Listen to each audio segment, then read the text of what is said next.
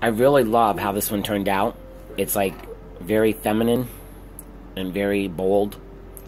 I'm really liking working with the wire because I can play with the beads and really kind of play around with size and color. Again, like I said, this is one of my favorites. It's probably my second favorite compared to the other one that I had used blue with the big silver ball on the bottom. I got about 28 pieces, and I'm looking to probably start selling them soon. Seeing as there's 10 rules in the Bible, I'm probably going to sell them for like $10. Because 10 is very significant to me and my faith. But I love them. This is, like I said, my second favorite.